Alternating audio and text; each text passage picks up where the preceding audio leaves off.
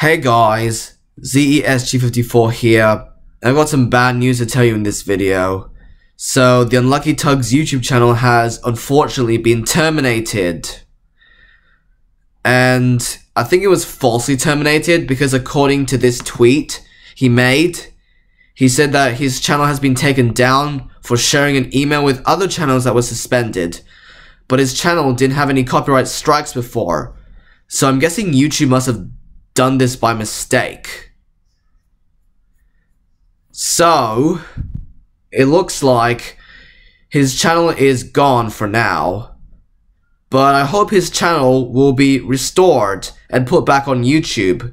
That would be great. I never watched a lot of the Unlucky Tug's YouTube videos.